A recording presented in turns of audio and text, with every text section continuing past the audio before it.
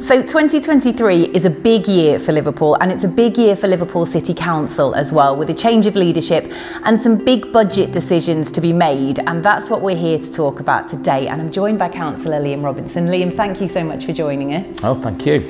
So just for people who are watching who might not know who you are, can you just explain what your role is in the council? Yeah, of course. I'm the cabinet member for finance at the City Council. So effectively, I'm the politician that leads on the budget and how the council spends all of its money and resources.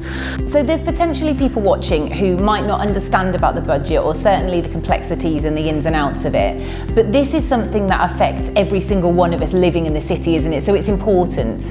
Oh, absolutely, because effectively the budget for the City Council is all about how we pay for and then deliver all of the services right across the city. Everything from emptying the bins and sweeping the streets through to social services and looking after those people that have got care packages, all the way through to some of the big events that we host as a city.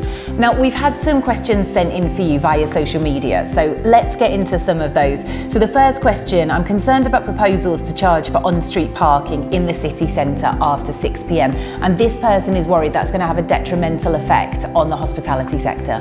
Obviously, we're reviewing on-street parking charges for the first time in over 25 years, actually, and that's really important because of the way that parking has changed over those decades, particularly in the way that the nighttime economy and the hospitality economy in the city has grown. But we are taking on board all of the consultation responses that people are bringing back to us before we then kind of finalise those decisions around what we might choose to do. So next question: has the council considered the creation of charitable trust status for its leisure centres and libraries? We've done a lot over many years to protect those services, but particularly when we look at the budget cuts we are facing because of national budget cuts that we face, we know that we may well have to review the way that we do those. So looking at, for example, a charitable trust model that's been done in other councils, sometimes successfully, sometimes less successfully, might be one of those things that we've got to investigate in order to keep on delivering those services well into the future.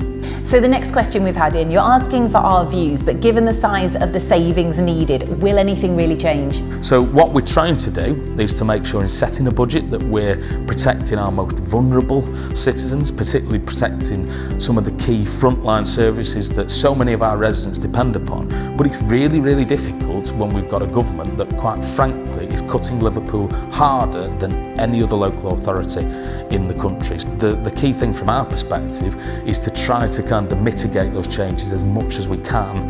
And our final question that we've got from social media is, could you not save money by having fewer mayors?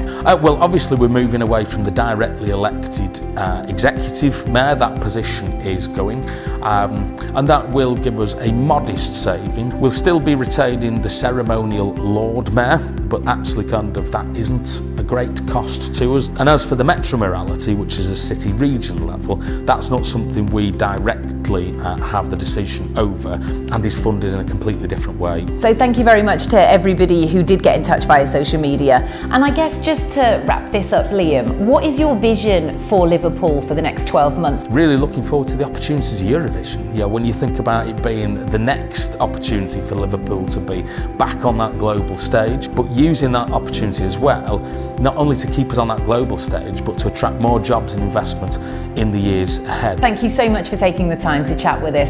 And just one final thing, could you let everybody know where they can find out more about the budget?